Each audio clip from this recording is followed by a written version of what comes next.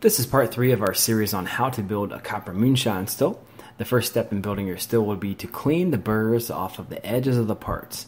At least one side of the copper will have a burr on it, but sometimes both do. To figure out if there's a burr, just run your fingertips over the edge of the parts and you'll feel it. Remember though to be careful because the copper can be sharp.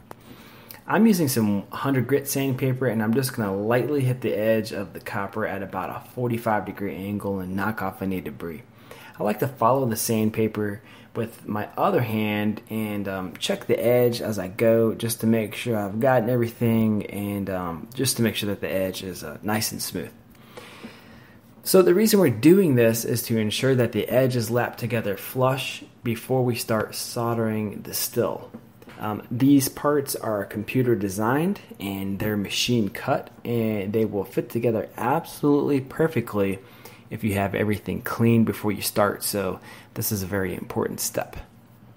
Alright, so the next step will be to remove any oxidation from the edges that will get soldered together, which is what I'm doing here. To do this, we'll just hit it again with the sandpaper, but this time I'm concentrating on this flat surface of the copper, not the edge. It's a bit easier to clean the teeth of the still boiler with the wire brush, which is what I'm doing here. And I like to clean about 1/2 inch to 1 inch of all the edges. You don't have to go crazy here. All you really need to do is just scratch the copper up a bit. Okay, next I'll deburr the bottom of the boiler here. This is a large circular piece.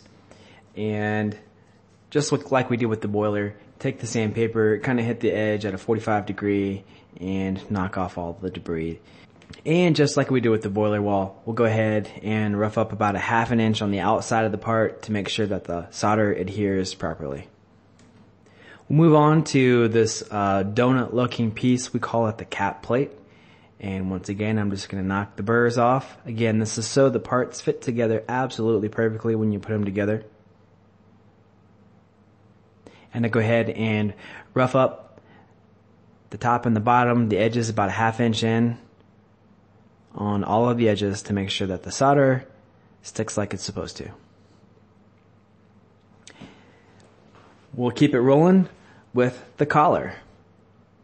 Both sides of this collar have a bit of burring on it, and I'm going to just go ahead and knock the burrs off of both the sides.